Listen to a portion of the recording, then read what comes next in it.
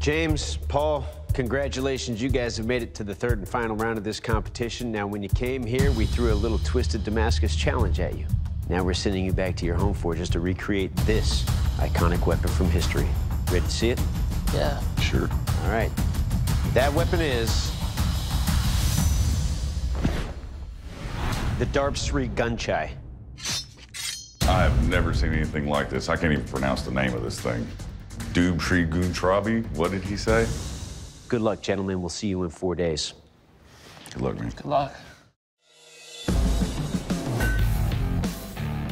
Day one, I'm ready to get hammering. I'm gonna be using 80 CRV2. It's a very good steel for impact and edge retention. And I believe the test that they're gonna be putting this blade through, it's gonna need a little bit of both.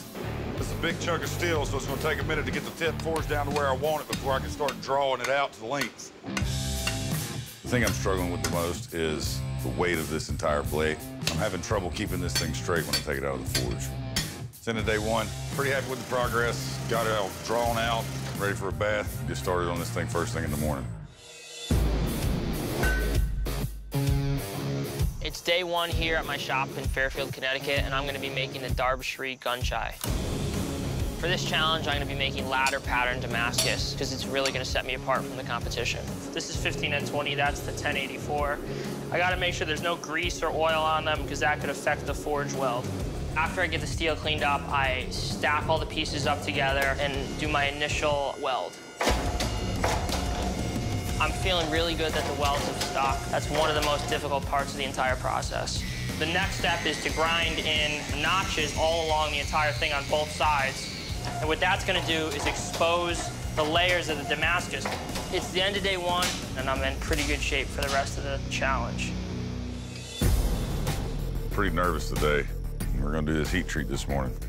I'm only halfway through with the time, so hopefully if something does happen, I've got time to make another one. Look at that. 4-leaf clover, right at my feet. I hope it's a good sign.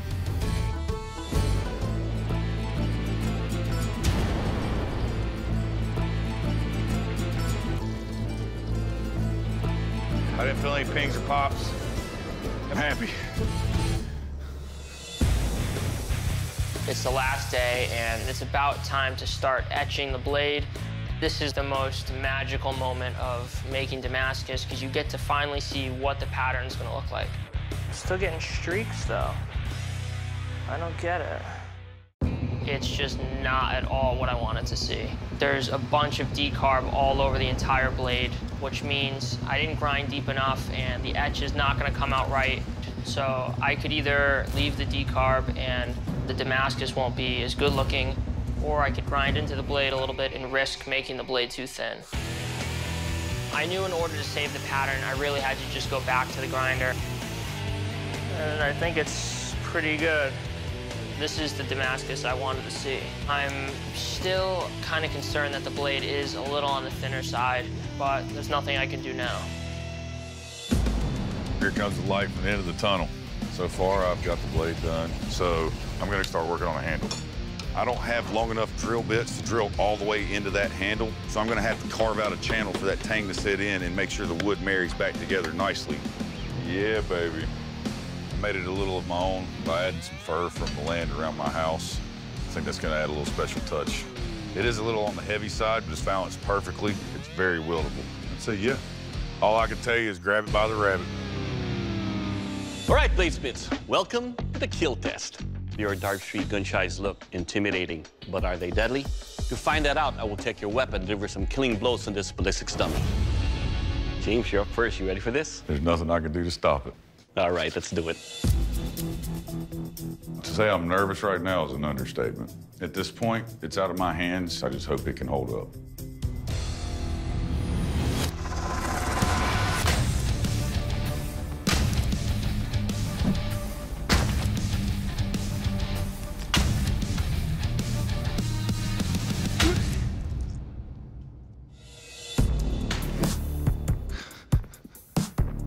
All right, James.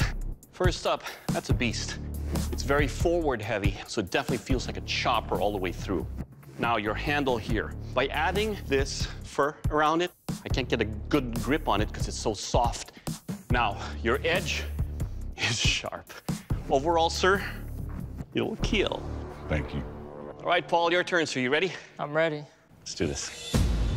I built my blade to be very light. It definitely makes me nervous seeing the ballistics dummy because I know there's a lot of hard bones in there, and I'm definitely a little bit worried that could bend, even break in half. You never know what's gonna happen.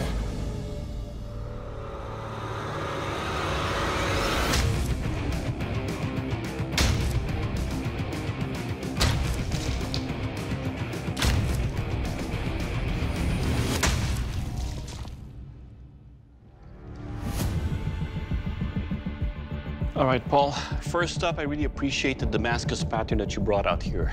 Now, the fact that I can hold the weapon out extended like this shows just how light this weapon is for its size. And because of that, I can cut deeply into this without using the weight, just velocity alone. But after that, striking the skull, just picked up a little bit of a bend.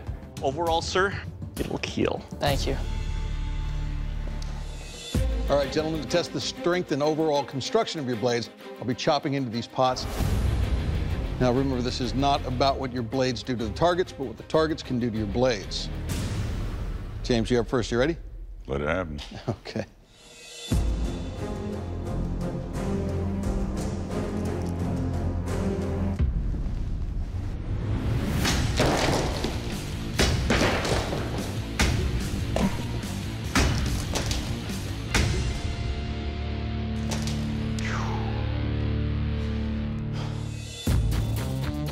This is a shoulder-ripping monster.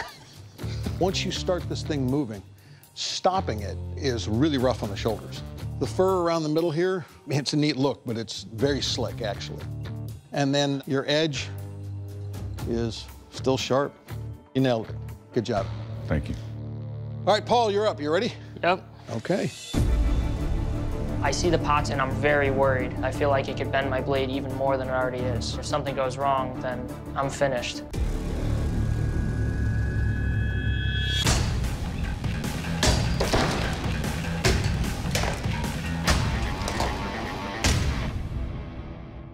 Good job, dude. Thanks. All right, Paul, right off, this weapon has a feel that is excellent. I can literally use it with one hand. The edge, still sharp. Nicely done. Thank you. All right, bladesmiths, to see how sharp your weapons are, I will try to cut through these pineapples. James, you're up first. You ready for this? Let's go. Let's do this.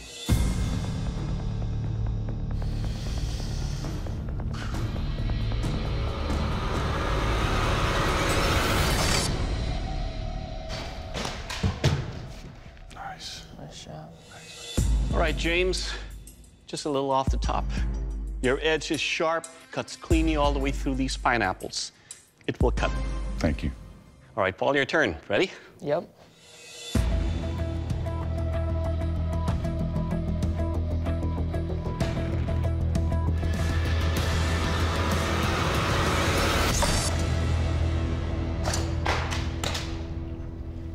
There you go, man. Gosh. All right, Paul. It is razor sharp. Just the thinness of your metal here cuts through, no resistance. If you get the pineapple heads, they're all still standing right there. It's very sharp, and more importantly, it will cut. Thank you. James, Paul, you've both done an incredible amount of work. However, there can only be one Forged in Fire champion in this competition, and that champion is... Paul, congratulations. You're the new Forged in Fire champion. James, please surrender your gun chai. Well, I'm pretty happy to have made it this far. I don't think I could be too disappointed in what I've done, considering how the weapon performed. My blade was just a little too heavy. Congratulations. Great. You deserve it. Good job. It's been a really great experience. I did the best I could. No matter what you do in life, there's going to be challenges, and you're not going to always succeed. Just get back up, get back on the horse. Paul, congratulations. You're the Forged in Fire champion, and that is a title that comes with a check for $10,000. Good job, brother. Thank you. Thank you. I just couldn't be happier. This is like, gotta be the craziest thing that's ever happened to me so far. I mean, I know I'm only 19, but I still can't believe it. I'm the Forged in Fire champion, and it feels incredible.